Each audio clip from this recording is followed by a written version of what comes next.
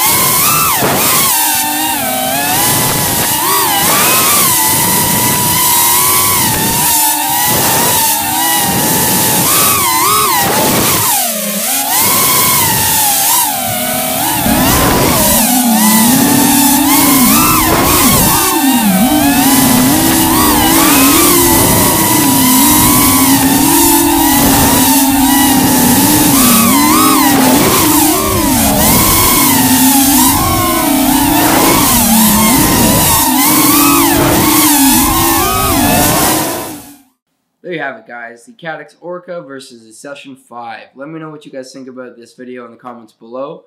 My overall thoughts for this camera is it's actually amazing for a price of $100. 4K is amazing on it. 1080 is amazing on it. It's got great audio. It weighs about 20 grams less than the Session 5, so you really notice the weight difference when you're lugging it around the track.